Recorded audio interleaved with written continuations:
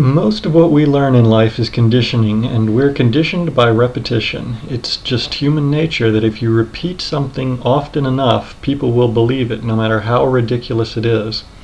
So a lot of my channel has been about trying to dispel some of the negative conditioning which people receive from the mass media or from general consensus within society. And I thought now would be a good time to summarize many of the main themes in the past and talk about where I hope to take the channel in the future.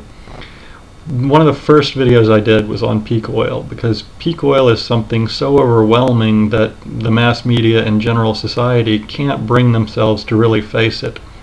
And yet it is an overwhelming event, and it is something that people need to be aware of and study and prepare for.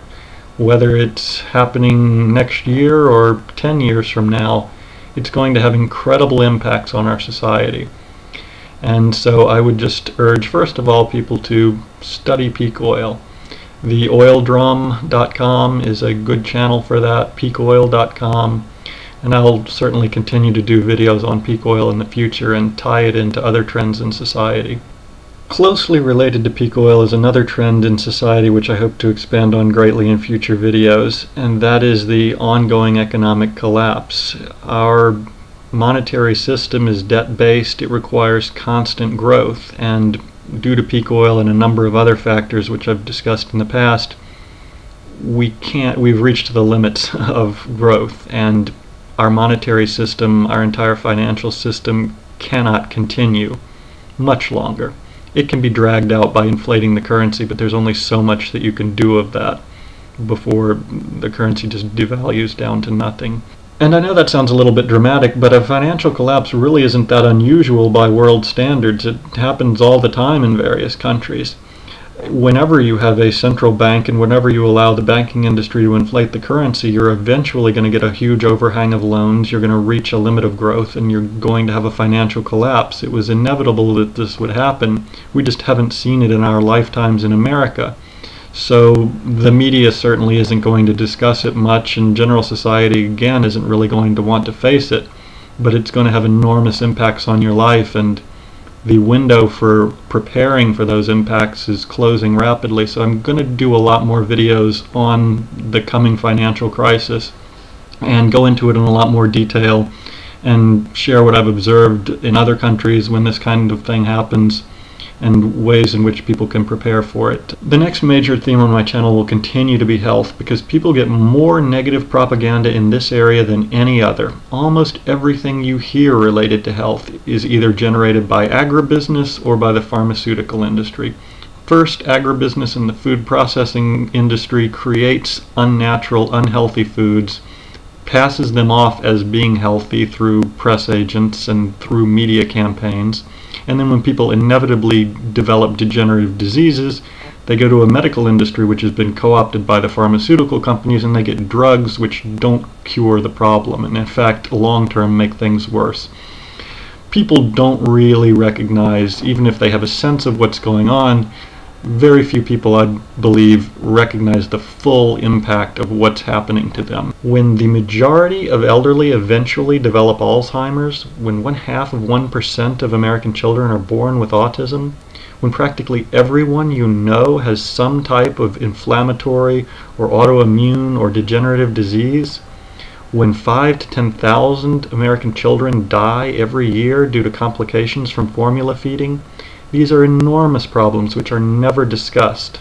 And the most unfortunate effect of all, I believe, is that few people reach their true physical or mental capacity due to our adulterated food supply and our poor nutrition.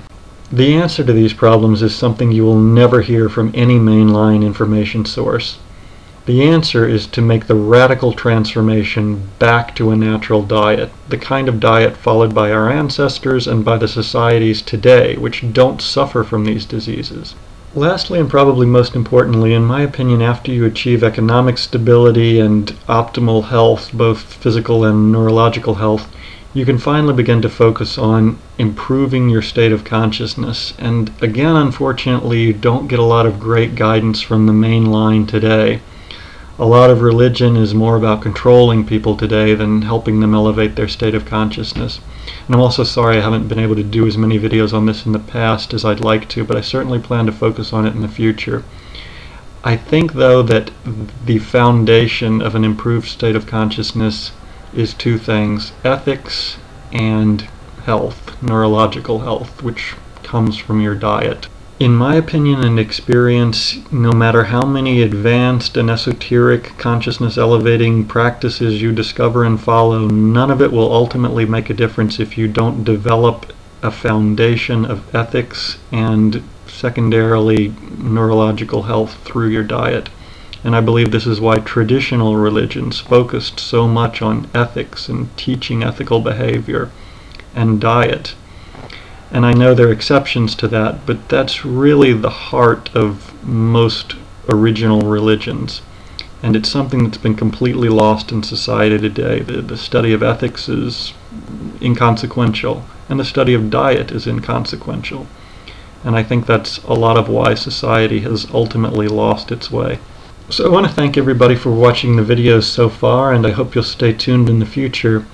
I make these videos because people helped me learn all of this stuff. Otherwise I wouldn't have known hardly any of it. And it was a really long, slow, tedious process over almost 40 years to learn what I know now, and I'm still learning every day.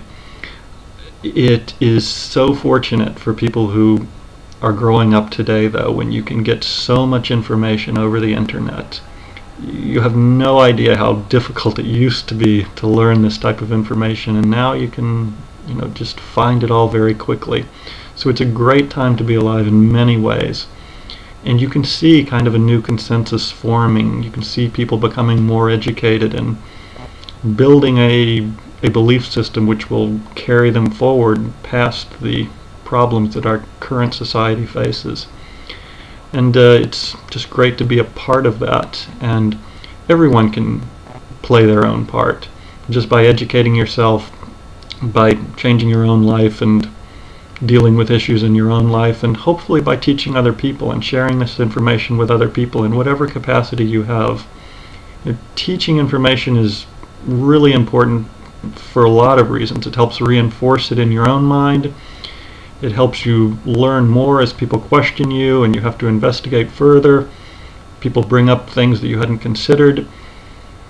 Sharing information is a vital part of the learning process, and I hope everyone will share whatever information they feel confident with and whatever they feel they have the ability to share with others.